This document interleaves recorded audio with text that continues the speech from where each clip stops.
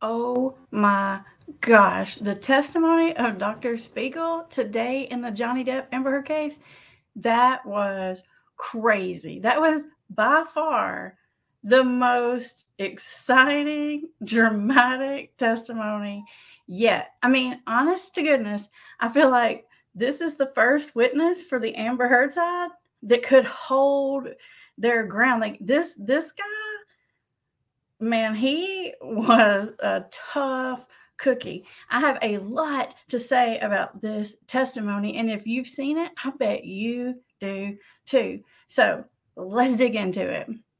For those of you who are new here, I'm Amber Hollingsworth. I am a master addiction counselor, and this YouTube channel is all about helping you understand the science and psychology of addiction so you can get your life and your family back on track. And today we're going to react to Dr. Spiegel, who came into the trial today to sort of testify about Johnny Depp's substance use disorder diagnosis and how that put him at risk for IPV and whether or not he was a perpetrator of intimate partner violence. How many of you have seen this? If you haven't seen this, you have to go back and watch it after you watch this video, because this guy, I mean, he was like argumentative. He was like back talking the lawyers, and he was getting Johnny Depp's lawyers totally discombobulated, okay? And the lawyer's like, but that's just about trauma. You didn't have intimate partner violence that was in the title. And the reason I'm telling you guys, you got to come back to that, because near the end of his testimony, he just like throws that back in the lawyer's face. It's like, I mean, I seriously about fell out of my chair. Like, I was listening to this with my headphones, and every now and then I would just like burst out laughing, or just like burst out with like, oh my God. My kid was like, what is wrong with you? I'm like, this is like crazy, this testimony. So anyways, he's going back and forth with him. And let me tell you the truth of it. I can relate a little bit to this guy because I've worked in an inpatient setting, like what he's talking about he works at, like an acute care psych hospital. I worked in one of these places for like 10 years, where they do inpatient treatment, they do mental health, they do substance abuse, they do chronic mental health issues, they have outpatient programs. Let me tell you what, when you work in a place like this, you see it all of it. I mean, and you see the most extreme of everything. So the guy was definitely qualified, and he really was trying to sort of split hairs with him about the trauma versus the IPV, and are you IPV specialist?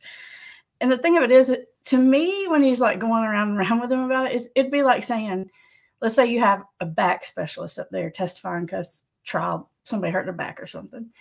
And then the lawyer's like, but you're not a car accident specialist. And the doctor's like, yeah, but I'm a back specialist, and we see a lot of car accidents. Probably like 50, 60% of our patients have car accidents. So, we deal with that. Yes, but you're not board certified in car accidents. And it's just like, are you kidding me? It's like, it's just crazy. So when I'm watching these lawyers go back and forth for what felt like ever about this man's credentials, it was just making me crazy. And let me tell you what it reminds me of. It reminds me, I love forensic stuff. I love diagnostic stuff. I love true crime. But you know why I'm not one of these, as they call them, paid witnesses, these experts that go testify? Because I freaking hate what these lawyers do to these experts. They grind it down to some minuscule something, and they take something out of context, and they make you answer a yes or no on something that does not have a yes or no answer. Things in mental health, nothing in mental health has a yes or no answer to it. But they sort of drill it down, and they make it look that way. Like when the lawyer says, yes, but have you written an article called Intimate Partner Violence or something like that? It's like, no, but I wrote this article which includes all that. And that's what just makes me crazy. I just can't stand it. It makes me crazy. I've had limited experience having to testify, and every time it's just like, you just get so frustrated because they don't really let you tell the big picture. So they don't really let you tell what's going on. They just ask you questions that to pull out little tiny pieces that go to this side or go to this side. And it's just crazy making, if you ask me. Now, so they definitely did that with this guy. But this guy, he wasn't having none of it. Dr. Spiegel, he was like, He's like, I don't know why you keep asking me the same question 10 times. He's like, do I have to answer this, Judge? Like, what this? They don't ask me this question. And he's like, I don't really like the way you splitting hairs with me over here. I mean, he's like arguing with these lawyers. I'm like seriously, if you could see my face, I've been like, oh my God, I couldn't believe it. This guy is ballsy. Now we're going to talk about, he goes into narcissistic traits. We're going to get there in the end. And I'm like, Dr. Spiegel got a few narcissistic traits, although I thought they were kind of funny in this trial. Anyways, I felt like watching this whole thing was like watching a boxing match. No, not just watching a boxing match. It was like watching one of them Rocky movies where you think, okay, someone's totally won, and then somebody comes back from being pummeled to a pulp like Rocky, and then he's like back to winning, and then he's back down. Oh my God, that's the way this whole thing was between this doctor and Johnny's lawyer. What is the male lawyer's name? I cannot remember the male lawyer's name. Now, Camille, I know her name. She was a total badass. And you know what? They should have had Camille up there because I think she's such a badass and she's so attractive. I think it would have threw off Dr. Spiegel. I think Camille could have done a better job with it. But anyways, I think the guy lawyer is a good lawyer. And trust me, he got some good punches in there. It wasn't like a total loss or anything. But I think Camille could have thrown him off because this doctor, he was like, bring it. He wasn't having none of it. Okay. So let's move on to Dr. Spiegel's diagnosis. He says that according to all the things he reviewed, which was a lot of stuff, like all the stuff we've all reviewed, those of you that have been like watching the trial, that Johnny Depp has substance use disorder, which I'm going to tell you exactly what that means, and I'm going to let you guys diagnose that in just a second. And in his opinion, did commit intimate partner violence. And a lot of his sort of substantiating that claim had to do with some of the things he witnessed, and then also like statistical stuff about if you have this and this and this, the likelihood that you might be a perpetrator for IPV is like really high. So we're going to get into that. Now, because Johnny Depp's lawyer might be watching this, I'm not going to diagnose him because there was this whole back and forth thing about being able to, there's just kind of this rule in the mental health world that you're not supposed to diagnose anybody that you've never treated before, which is a fair rule. And apparently, I never even heard of it. I got it written down. The Goldwater rule, which became this big old argument near the end, says not only can you not diagnose, but you can't render a clinical opinion about a client you've never seen. And there was this whole back and forth thing about how Johnny Depp's team didn't want him to have to be evaluated, which was such a smart move. And so he wasn't evaluated. So that means even though this Dr. Spiegel wanted to evaluate Johnny Depp, the judge said he didn't have to submit to that if they didn't want to. So they didn't want him to, so he didn't. So in one of these boards that this doctor belongs to in their code of ethics, it says this Goldwater rule, which is you can't diagnose someone you haven't treated before or met with before. And not only that, but you can't render a clinical opinion. And so the lawyer was trying to get him to say, so what you're saying here is by standing up on the stand and rendering a clinical opinion that you're acting unethically, that you're violating the guidelines or the rules of the board that you are a member of. You're a fellow on this board, right? And it's kind of like trying to narrow him down to make him say, yeah, I did that, and I probably shouldn't have because I've never met with Johnny Depp. This doctor just starts arguing with him, and he's like, no, I'm not going to say that because if you're going to say that about me, like that this is unethical, then you got to say that about every expert, either side, all y'all done drug up here. And he's like, and you're going to have to say that by every doctor who works for the insurance company who gets to decide who gets treatment and who doesn't, because that's doing the same thing. He was just like, yeah, it says it in there, but I'm not going to say I acted unethically because here are about 4,000 examples of where that's done every single day. And I was like, dude, I thought the lawyer done had him like cornered up. He came back punching. I was like, woo, he got you. And it reminded me of when I was a baby counselor. That's what I call it. When I was a little baby counselor, one of the things you have to do is you have to do something called supervision. And it's where you have to meet with a professional who's been in the field a lot longer than you, and you talk about your case. It's like therapy for therapists, like counseling for counselors. But you don't talk about your personal life. You talk about your cases or your client load or whatever, and they make sure you got your head on straight. Anyways, one of the things that my supervisor used to always say to me was, you've got the letter of the law and the spirit of the law. Like, for example, this is an example I can remember he gave me. The letter of the law for counselors says counselors cannot accept gifts. If there's some backstory to all that, like if a client brings you gifts, you can't accept it. He's like, that is the letter of the law. The spirit of the law is that if you ask 9 out of 10 counselors and their client brought them some Christmas cookies, would they accept the Christmas cookies and share with the staff? They would probably do that. Spirit of the law. Now, if the client brought you a Rolex watch and tried to hand it to you, that's different. And so that's where he would call the letter of the law and the spirit of the law. And that's what it made me think of when he's going around and around with this Dr. Spiegel about whether or not he can offer this professional diagnosis or even professional opinion, which I think he kind of nailed him on. That's what it says in the rule book. But I think Dr. Spiegel clocked him right back by saying, okay, well, if you're going to call me out for that, then every expert that you done had up here has done it. So all of them need to be rendered invalid too. And I was like, wow. It was like, telling me it's like a boxing match. All right. So, because I don't want that lawyer back me into no corner, I'm not going to diagnose Johnny Depp with no substance use disorder. But here's what I'm going to do. I'm going to read you the criteria. I'm going to tell you exactly how this diagnosis is made. I'm going to let y'all diagnose Johnny Depp. Y'all ready? I'm going to read them to you, and you count. There are 11 criteria for having a substance use disorder. And that's what Dr. Spiegel meant when he kept saying, I'm not talking about somebody who goes out and drinks and maybe gets a DUI one time. I'm talking about somebody who chronically over and over and over is abusing the substance or whatever. That's what he meant, because there are these 11 criteria. So I'm going to read them to you, and y'all can diagnose and let the lawyer come after you, okay?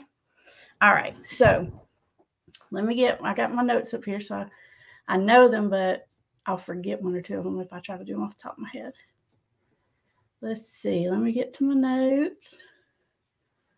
I'm a little mouse here. Well, here we go. All right. Now I'm going to paraphrase some of these things just so they're understandable. And the way this works is this. To get a substance use disorder, you have to count how many of these criteria that you have. And these criteria have to have happened within the last year. So if it happened, but it didn't happen, but it happened like 10 years ago and it hasn't happened last year, you don't count it. So I'm going to read you guys these, and I want y'all to count, those of you that are following this, how many does Johnny Depp have of these? I'm going to give you a hint. A lot of them. Okay. All right. Number 1, taking a substance in larger amounts and over a longer period of time than you meant to. What that means is I told myself I'm going to go to the party. I'm just going to have a couple drinks, and then I'm going to stop, and I'm going to be done. But that's not what ends up happening. Y'all think he meant that one? Number 2, wanting to cut down, control, stop using, or manage the substance. So there's efforts, and sometimes those efforts can be successful. So it's like somebody who wants to drink less or use less drugs, and they may quit for short periods of time, but they keep going back, or they may cut it back, but it doesn't last very long and it keeps going back. So it's these ongoing efforts to get it under control that aren't successful long term. So does he have that one? And I will remind y'all about the whole day of testimony about when he tried to detox himself. Just remember that when you decide whether to count this one. Number 3, spending a lot of time getting, using, or recovering from the effects of the substance. What do y'all think? Did Johnny spend a lot of time obtaining, using, and recovering from the effects? I'll let y'all answer. Number 4, cravings or urges to use the substance. Y'all think Johnny's got that one? Number 5, not managing to do what you should do at work, home, or school because of your substance use. So that means you're not bringing your A game. Things are falling through the cracks. You're not taking care of your business. Do you think Johnny had some stuff falling through the cracks here? All right. The next one is continuing to use even when it causes problems in relationships. Do I need to say more? I don't think so. Number 7, giving up important social, occupational, or recreational activities because of substance use. So that could mean, what that means is like, if used to you loved baseball, it's like all you care about, you're a big baseball fan, and now you don't even go play baseball anymore because unless there's like drinking involved, you don't go. So maybe it's like a hobby someone has, but they don't do it unless it involves the substance. Y'all think Johnny met that one? Number 8, using substances again and again, even when it puts you in danger. Number 9, continue to use even when you know it's causing or worsening a physical or psychological problem. So that means continuing to use even though you know it's making your anxiety worse, even though you know it's damaging your liver, even though you know it's causing you blood pressure problems. Is it causing some kind of medical or psychological problem to happen or to get worse, and you keep doing it? Then count that one.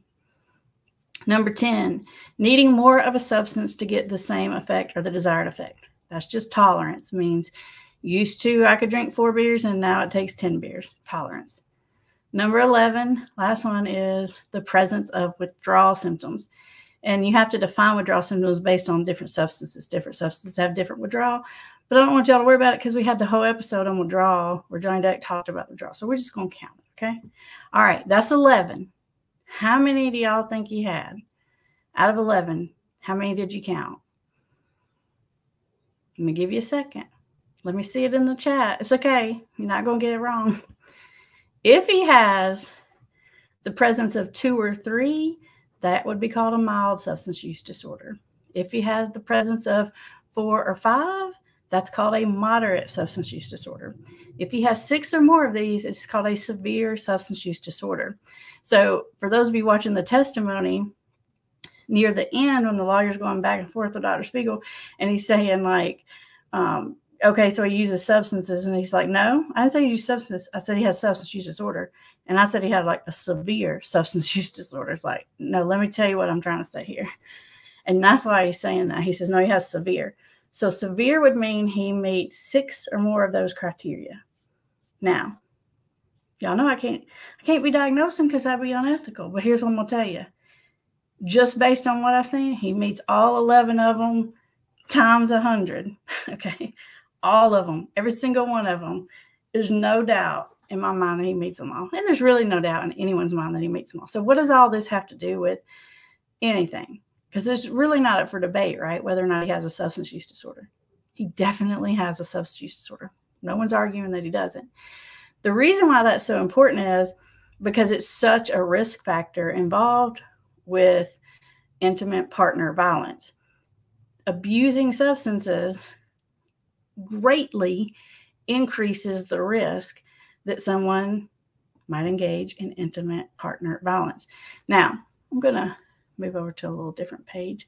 Since y'all are diagnosing, I'm not diagnosing, right? Because I'm not going to get in trouble. I'll let y'all do that. Let's see. Let me tell you what the risk factors for the substance abuse were. And this is as revealed by Dr. Spiegel. Ready? Number 1, a tendency to be jealous and suspicious. Number 2, above average violent ideations. So I know that sounds fancy, but it means that the person sort of accepts and normalizes above average amount of violence or aggressive behavior.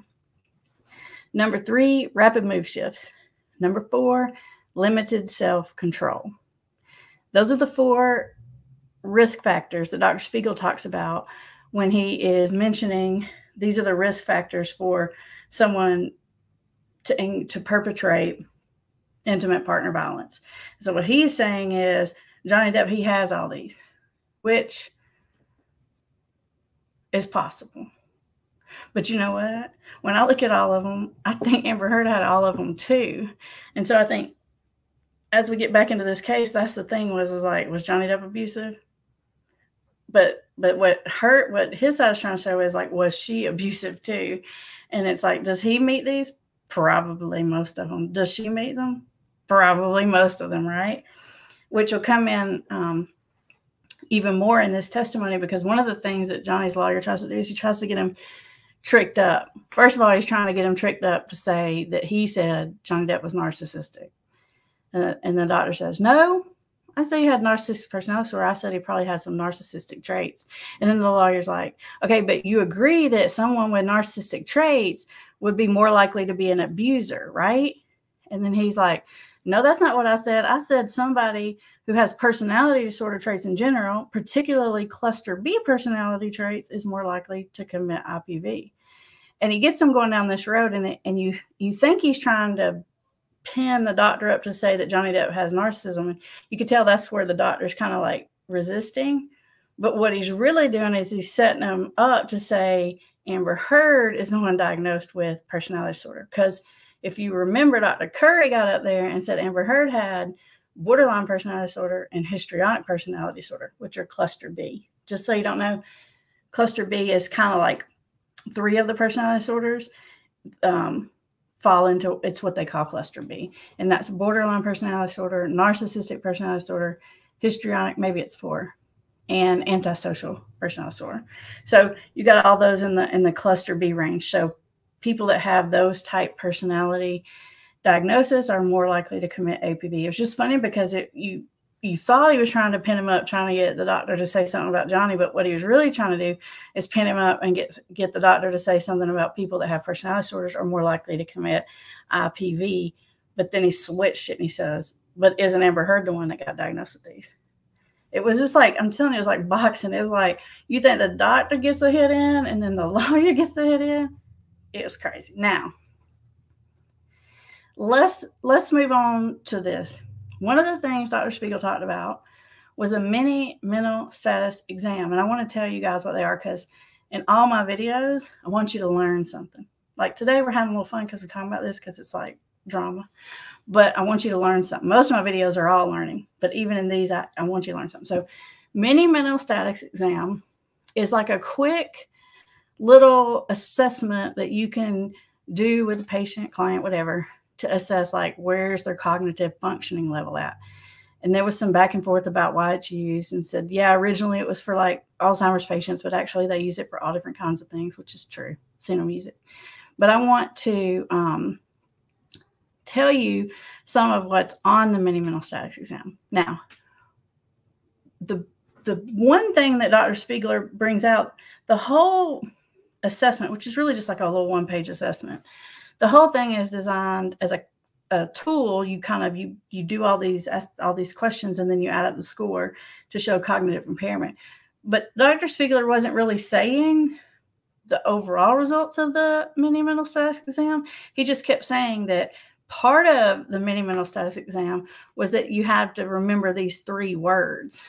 And I'll tell you how that works in just a second. And that Johnny Depp wasn't able to remember any of the words, which is not right for someone his age. Basically, he said it more professional than that. And this comes back into debate a little later too. But I found it interesting. He didn't give the results of the whole mini mental status. He just sort of focused in on the fact that Johnny Depp couldn't remember any of the 3 words. So let me tell you a little bit about what's on there. I'm moving my screen around so I can see my notes here. All right. So one of the questions on there is you ask the person to name 3 objects. So just pretend I'm asking it to you. Name 3 objects. For example, apple, table, penny. I'm gonna pretend those are the objects you told me. So put these words in your brain. Ready? Apple, table, penny. Apple, table, penny. I'm gonna ask you again in a minute, and I want you to tell me if you remember them. Okay. Now, the first thing you do is you ask them, what is the year? What season is it? What's the date? What's the month? Do you know the day? You know, and like sometimes it's like the 24th or it's 25th, but you think it's 24th. That's not really, I mean, that's kind of normal. It's just like, is someone oriented to time is what you're looking for. Where are we? What state are we in? What country are we in? What city are we in? Like if you're in the hospital, you say, what hospital are you in? What floor are you in? Place. You're saying, is someone oriented to time? Is someone oriented to place?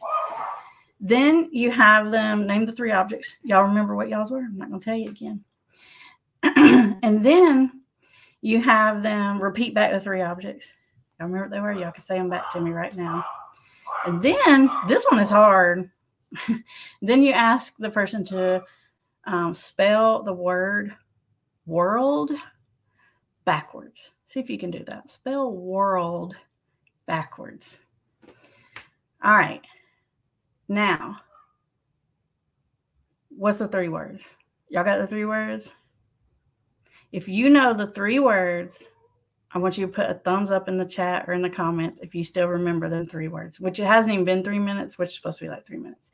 The 3 words were apple, table, penny. Did you remember them? If you got them, give me the thumbs up. If you didn't get them, give me the thumbs down, and you're going to be like Johnny. Now, the way you score this test is they only get the points for that. If they can't remember any of them, then you don't give them the points for that, because each one of these things I'm asking you to do has points.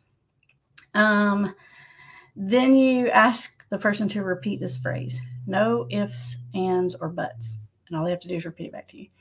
Then you give the person a 3-step command. For example, take this piece of paper, fold it in half, put it on the floor. And you see if they can follow all 3 of those steps. Then you ask them to sort of like write a sentence, close your eyes, you're seeing if they can follow command. And then you ask them to draw a diagram. The mini mental statics exam I'm looking at here has 2 6-sided shapes. That's not a hexagon, that's 5. What's the 6-sided shape? Anyways, it's 2 of them that overlap. And you let the person look at it and you ask them to draw it. I've seen another one too that has to do with a clock. They have to draw a clock or whatever. So basically, that's the mini mental statics exam. You get points for each thing. You add up all the points at the end, and that's the total score. But he didn't tell us Johnny Depp's total score. He just told us that he couldn't remember the 3 words. See, some of y'all are not remembering the 3 words. Y'all get, I see a thumbs down on there already, right? Right. So that's what he was saying when he couldn't remember the 3 words. And a man of his age, 50-something years old, should be able to do that.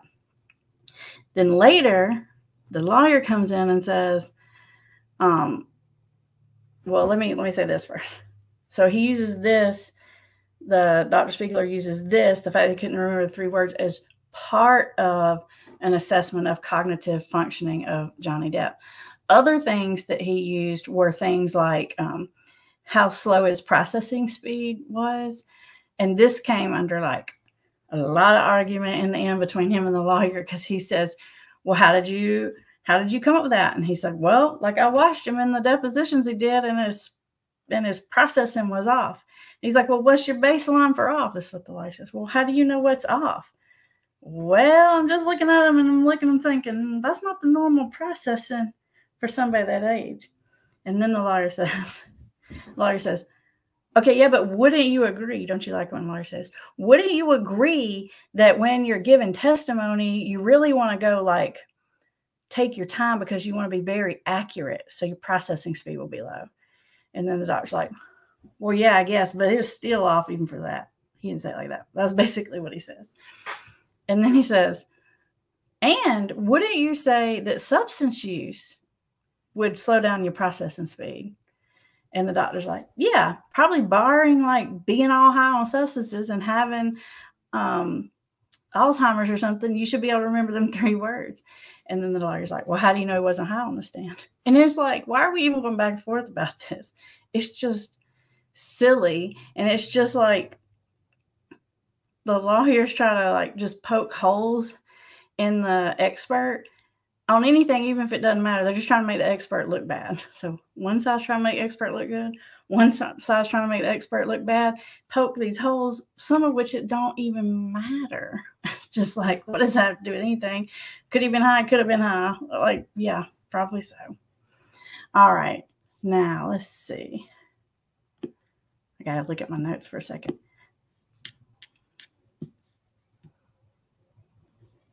All right. Next thing, I try to kind of keep some bullet points of like the big punches that I saw thrown on either side. The other thing that the doctor said was that early stage patients that are diagnosed with substance use disorder often lack insight, and they often feel like the substance, the drug, whatever, actually helps them. Because I think the lawyer says sometimes the people feel like the substance helps them, and he says, yeah, particularly like early stage people, they sometimes feel like the substance helps them. And when the doctor said that, I was like, I feel like anyone who's actively using, early stage or not, tells themselves that the substance helps them. And there is some truth in the fact the substance helps them, even if it's helping to reduce the withdrawal they go through if they don't take the substance. It's still helping them. So I feel like the doctor was trying to say, yeah, like somebody who lacks insight, they may think this. And then he said, well, wasn't there times when Johnny was sober? And the doctor said, yeah, there apparently were times when Johnny was sober and he knew that the substances were the cause of all his problems and he knew they weren't helping him. So, but I want you guys to know that's pretty common. When people go through periods of sobriety, their insight and judgment really is more intact, and they will know that. But even if someone knew that and they told you that for 10 years and they relapse back and they're back to inactive using, they probably are going to fall back into, well, this substance is helping me, right? And so I guess what I'm saying is you can see that not just in early substance use disorder patients, like early on, you see that throughout, or at least I do. That's a very common thing, and it's kind of bizarre when you see it. The doctor also said people with substance use disorder lack insight and judgment, which y'all know I'm about helping some people with substance use disorders, but I can't lie, that's 100% true. Parts of the brain that allow you to even see what's happening really are shut down. And I think all of this argument about cognitive impairment, what Amber Heard's side is trying to say is that number one, the cognitive impairment probably led him to have less impulse control, which makes him more likely to have done the IPV. And also, I think they're trying to show, and maybe that he doesn't remember it. And that's why he won't like admit to it, is that he doesn't remember it, because there was a whole lot of conversation about blackouts. And the doctor sort of testified, yeah, if you use alcohol and or cocaine, you can have blackouts. I will tell you this. One of the things that the doctor said when he was talking about blackouts, he said, like it's not uncommon to see people passed out. But I want you guys to know there's a difference in pass out and blackout. Two totally different things. Pass out means go to sleep. Like you drank too much, you fell asleep, okay? That's called pass out. Blackout is you're still functioning, walking around, doing things, driving the car, hopefully not, but it happens. Going to work, making phone calls, texting people. I won't say alive, you're awake, but you're not really driving the car. And you're kind of in this weird autopilot zone, and you don't remember it, or you remember only little pieces of it the next day. That's what a blackout is. Alcohol is very likely to cause a blackout. Alcohol or benzodiazepines. He said cocaine will cause it. And the example he gave was somebody that had used a lot of drugs together, and they caused brain lesions, and the brain lesions caused a person not to be able to remember, as an example of that cocaine can cause it. And yeah, I guess that could happen. Like if you use so much drugs and you cause like big giant brain damage like that, you have blackout. But cocaine itself typically isn't necessarily going to cause someone to have a blackout. But something like a benzodiazepine or alcohol will cause someone to have a blackout and not be able to remember what they did or how it happened. That is a fair statement. And most of the people that I see that have not just substance use disorders, but alcohol and or benzodiazepine use disorders really don't know how bad they are when they're using. And I've got videos about this where I talk about the kind of denial that people that are alcoholic have is different than the kind of denial that, let's say, someone's addicted to cocaine or pain pills have, because they literally don't remember how they were. That's a true statement. Y'all know I'm on the Johnny side, but I got to tell you what's true. That's true, dude. Like, I cannot even deny. If they had me up there, I'd be like, you got that one. That's totally 100% true. Definitely there. Now, I think you guys know, if y'all saw when this trial first started, the first video I did about this, I even mentioned, I'm like, oh my God, like he talks so slow, it's making me crazy. I felt kind of bad because I said that, but I'm just like, oh my God, can Johnny Depp talk faster? So it's kind of hard, because it's like anybody that's watching him speak, it does seem like his processing speed is slower. And I don't think you have to be like this big fancy psychiatrist to see that. I think anybody could see that. But then I think the lawyer makes a good example too, is that he is testifying, and we probably are more likely to think more clearly and really take our time to answer and make sure we're answering correctly when we're on trial. And he could have been high. I don't really see how that helped that lawyer. And he could have been high. Like maybe it doesn't have brain damage, you're just high or whatever. I don't really know how that helps the case, but the lawyer somehow wanted that to come out. Let's see. The Dr. Spiegler also said that another reason why he thinks Johnny Depp committed the IPV was because he was so disinhibited, meaning he was so intoxicated so many times. And when you're intoxicated, you have decreased impulse control, which is true. And also you have a decreased ability to read social cues appropriately. So things that would happen like when you were normally sober, you might not even react to or think that much about, or you might interpret a different way. But when you're intoxicated, your impulse control is down and you're not reading social cues the same way. And that increases your risk, which I totally agree with. All the things he's saying about here are the risk factors and why. Everything he was saying is really dead on. I think where it gets kind of gray, and this is literally like the very last thing that comes out in the boxing match between the lawyer and Dr. Spiegel was, okay, yeah, like just because you have all of these risk factors doesn't mean you did it, which I would have to agree with. You can have every risk factor there is for IPV, but still just because you have all the risk factors doesn't mean that you know, it's the whole like correlation doesn't equal causation. And the doctor like, yeah, well, like 90% of people who commit IPV have all these risk factors. And I did have kind of an issue with that when he said that. I'm like, okay, I could see that. Like people that commit domestic violence, 90% of them like have all these things that Johnny Depp has. That's correct.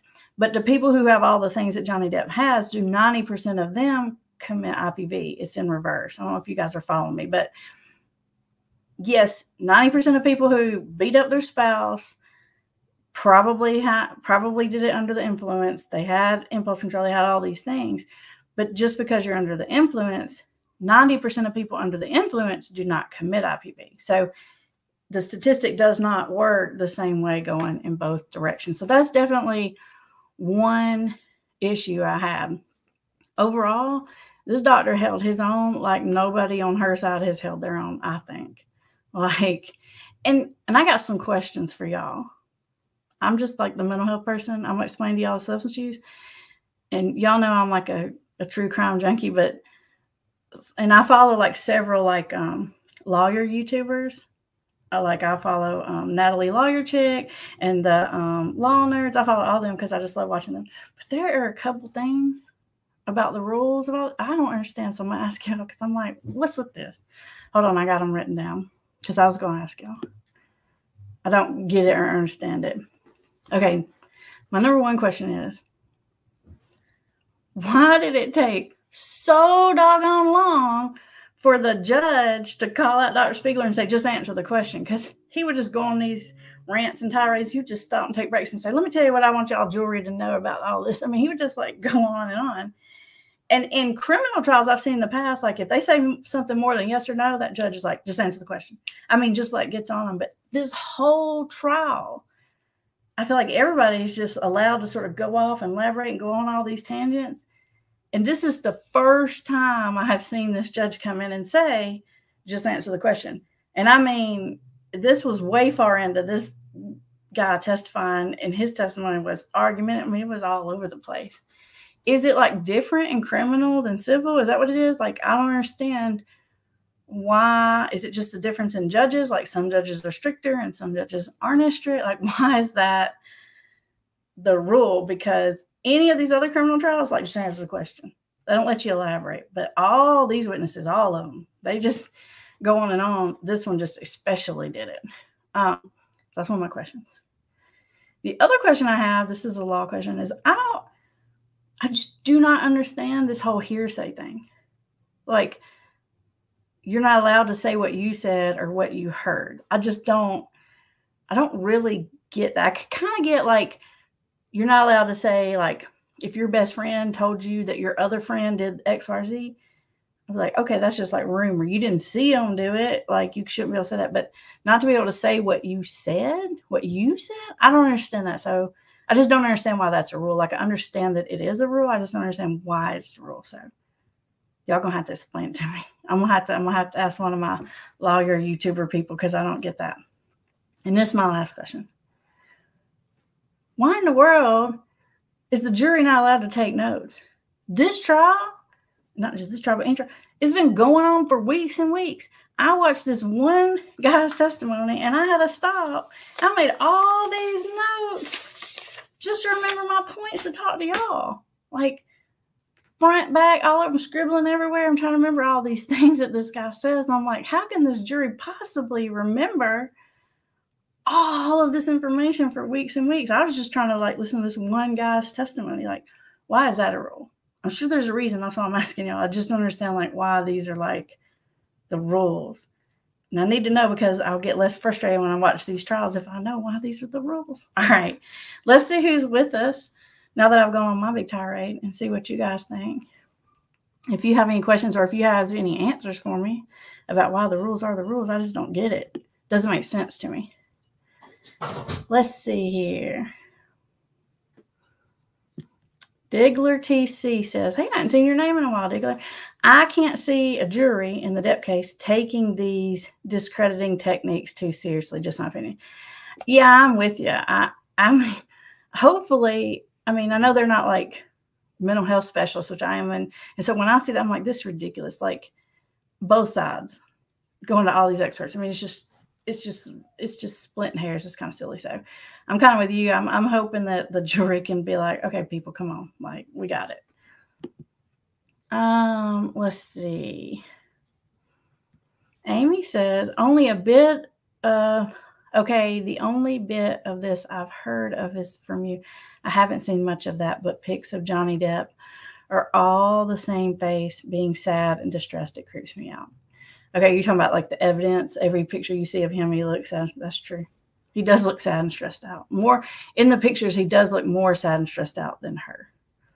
Agreed. Alexandra says she remembered 2 of the words. A lot of you said you did remember the words, let's see. AJ says, Amber is abusive, but Johnny Depp is a serious addict, and addicts have violent psychotic episodes. I would say not all addicts get violent, but if you're in a relationship with someone who's addicted, you probably are being mistreated in some kind of way. Just having a partner struggling with an addiction, it's not great. I'm not blaming him, I'm just saying. Lacey says, so mad, stupid work calls made me hop off the chat, which is clearly more important. I know, right? We're trying to watch this trial work. You gotta leave us alone. We're trying to watch this. I'm with you. Let's see here.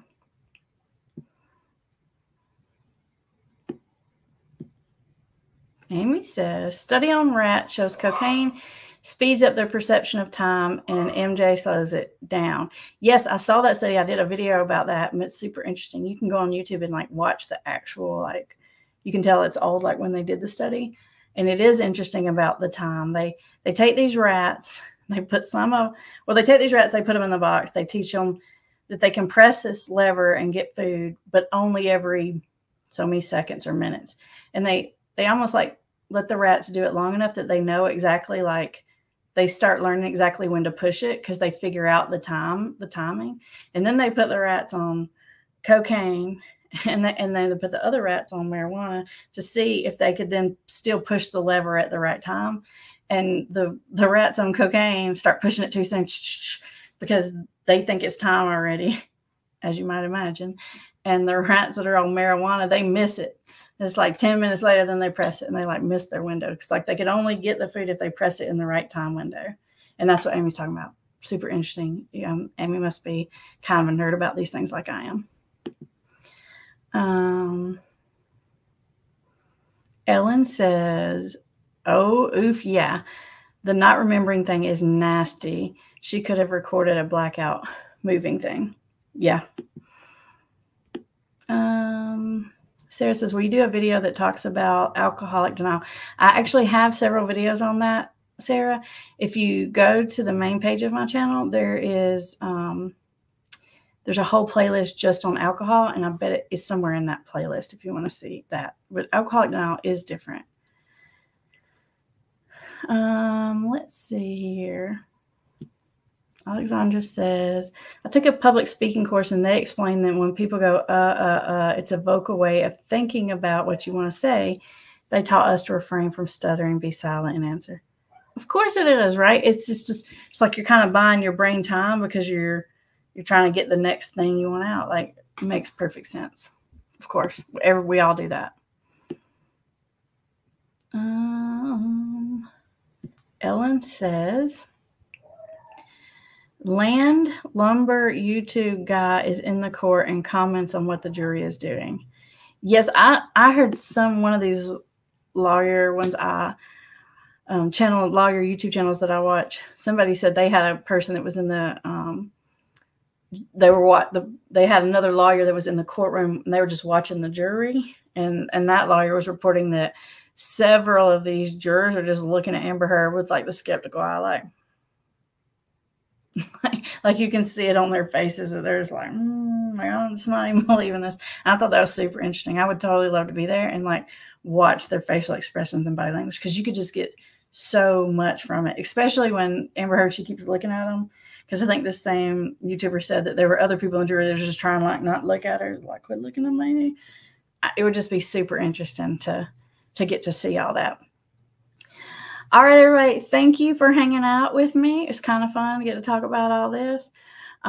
Weigh in as usual. Tell me what you think. Are you Team Amber or Team Johnny? Let's be nice to each other about it. It's just a mess of a situation. I'll see you next time.